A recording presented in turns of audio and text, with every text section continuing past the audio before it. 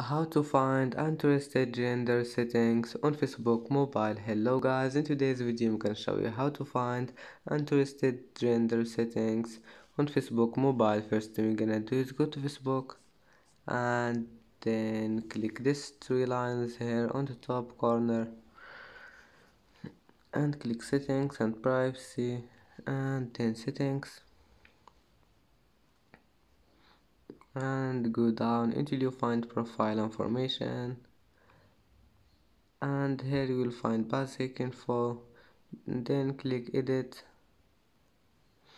and now all you need to do just select you're interested in woman or man, and then just go down and click save, and it will be saved. And that's it for today's video. If you like this video, don't forget like and subscribe, and see you in the next video.